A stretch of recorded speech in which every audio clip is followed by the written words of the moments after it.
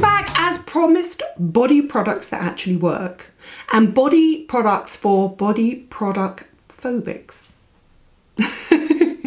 I really don't like the feeling of being slathered in oil or body products. Beyond having a spa treatment, and then even when I get out, I would shower straight away. The thought of getting dressed after putting body lotion on makes me feel slightly icky, and I've never got over that. And so as a result, what I've done is I've managed to find body products that work to hydrate me super quickly, that are unbelievably lightweight, or that I can use on the drier parts of my body but sink in really quickly, or even better, have high levels of actives so that they can be used less often and they actually make a difference to your skin. Let's dive straight in. Let's start with, for me, the best inventions ever to come out of body lotions, and that is body lotion sprays. I really, really like them. They go on super lightweight, they spray, they give the lightest, they're like serums for your body, essentially. Slightly milky, glycerine-y, hyaluronic acid rich serums for your body. And I've got 3 here, and they're just, all of them are absolutely brilliant. Aveeno Daily Moisturising After Shower Mist is super lightweight. It has colloidal oat in it, which is an extract of an oat that calms and soothes and hydrates and repairs the barrier function. And it's just a really nice product. These aren't sexy products. These aren't fragranced, heavily fragranced products, but you've got perfume for that. And eau de toilette and eau de parfum. This is literally spray and go. You look down, your hands are dry, your arms are dry. This obviously, if you've got dry skin all over, you can spray all over. What's not to love? Anyway, so Aveeno, I love. The one I've talked about lots of times is the Deep Moisture Express Body Mist from Neutrogena. Again, really lovely. And then more recently, I've been introduced to Bioderma Atoderm SOS Spray.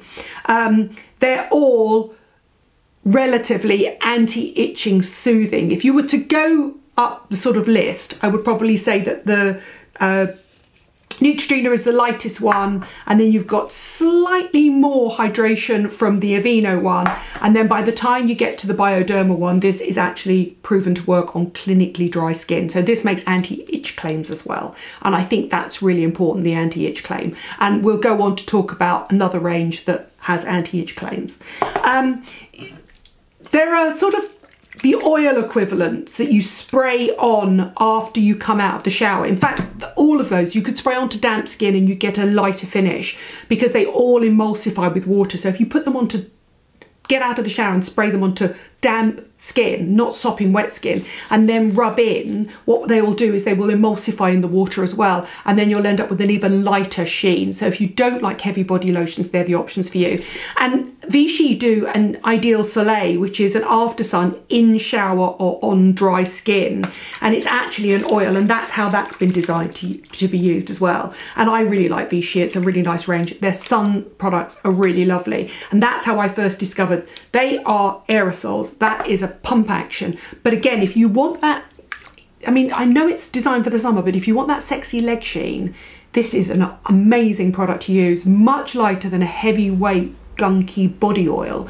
You can spray it. Anything that is put into a spray, you know is going to be lighter because it's got to get through that tiny nozzle. So you can spray this onto damp skin and you'll get that really lovely décolleté arm leg shimmer if you're thinking of getting your legs and your arms out during the party season. So they are the easiest lightweight ways to hydrate your skin if you're phobic of heavy balms. But I have recently fallen in love with 2 balms. This is so good. I mentioned this in a video with Jo Jones, and she didn't like the fragrance. The truth is it doesn't have any fragrance. She'd applied it on top of a Malibu gunky body butter, and it made that release its fragrance, which is interesting to see how products react, isn't it, when you layer them up. It's completely unfragranced, and this is the Dipra Base Daily Moisturising Cream. I have never used anything that will have a longer lasting effect on dry, scaly winter skin. It's really clever. If you don't like using a body lotion every day, you could use this at night, have a shower, your legs will still be hydrated the next day and even the day after. Once you get in the habit of using it 2 or 3 times a week, that's all you need. It's a great hand cream. Again, break skincare rules. Just because it's designed for the body, who says you can't use it on the hands? I mean, if I had really dry face, I would use it on my face as well. I would use it everywhere, on my feet, as a foot cream, as a hand cream, as a leg cream. It's a really lovely product. I never moisturize my stomach or my back or my bottom or anything like that. I basically just do, pretty much most of the time, my forearms if they're needed, but mainly it's my legs and my feet and my hands, and this is really great. You've got, you know, the areas you need to moisturize are the areas where you've got a much lower concentration of sebaceous glands, and you know that you have a high concentration of sebaceous glands that produce your body's sebum, your skin sebum, in your T-zone, perhaps all over your face if you've got oily skin, on your chest and on your upper back. And then as you go further away from those areas, it gets drier and drier and drier until you've got your feet, which are super dry, your shins super dry, your hands and your arms. So that's a great one to use. It's really reasonably priced. The whole family can use it. I know it's not sexy, and I know Joe Jones says it wasn't sexy. I don't want my skincare to be sexy. I just want it to work. And then the other one I've also mentioned recently that I still am really loving and I'm using regularly is the Indeed 10 Balm Body Lotion. All of those products that I've previously mentioned are great to shave with. So if you've got the sprays in the shower, or you hydrate your skin before you get in the shower, what you'll do, rather than using a detergent, a foaming action to shave with, you'll end up with more of an oil glide, which I think is a much more modern way to shave. Really lovely, really lovely. Use them as hand lotions, use them as body lotions. Feel free to use them any way you want. All Nadine Baggott approved. But what happens if you want to do more than hydrate your skin? And I'm going to say this time and time and time again, the secret to a really smooth body actually isn't oil or isn't a moisturiser. Honestly, hand on heart, it's to exfoliate that skin. And just as we exfoliate our faces, and you wouldn't just layer on heavy moisturisers, so you should exfoliate your body, in my opinion, especially if you've neglected it and you've got a build-up of dead and dry skin cells, that typical alligator scaly skin. You know I love Ameliorate. Do I even need to talk about this? This is a lactic acid rich body lotion. It's quite difficult to get hold of and it's quite expensive. It smells very lactic acidy, which basically smells very slightly like off yogurt. This was formulated for people who suffer from keratosis pilaris. And I feel like I mention it a lot, and yet the amount of people that slide into my DMs and go, can you recommend anything for my keratosis pilaris? I'm of the opinion this can be used anywhere, anywhere. It is unfragranced on your body, including your face, because some people get keratosis pilaris here. I think it can also be used on really young children, although be careful on their faces, because young children develop it quite quickly when they get to school age. I think it's a brilliant product, I really do. There is a rose fragrance one, if you don't like the scent of this now. However, I personally don't think that if you've got any skin condition, clinical skin condition, which is keratosis pilaris is, you should really be putting fragrance on your skin. Just me. And I just think, who cares what it smells like? It's like saying C. ferulic smells weird or retinol smells weird. That's going to last like 2 or 3 minutes. But trust me, you're going to wake up in the morning with much smoother skin and you're going to go, whoa, who cares about what it smells like? Same with this one as well. This is Dove Pro Age. It was a range that was really popular. It was taken off the market in the UK and then everybody went crazy and asked for it to come back. There's a body butter and a hand cream. The hand cream has got like a sort of wax feeling to it to really lock the hydration in. The body butter is buttery. If you really like body butters, go for it. That's the exact texture that I do not like using. It's the same reason I don't like cleansing balms as well. I just don't like that feeling at all.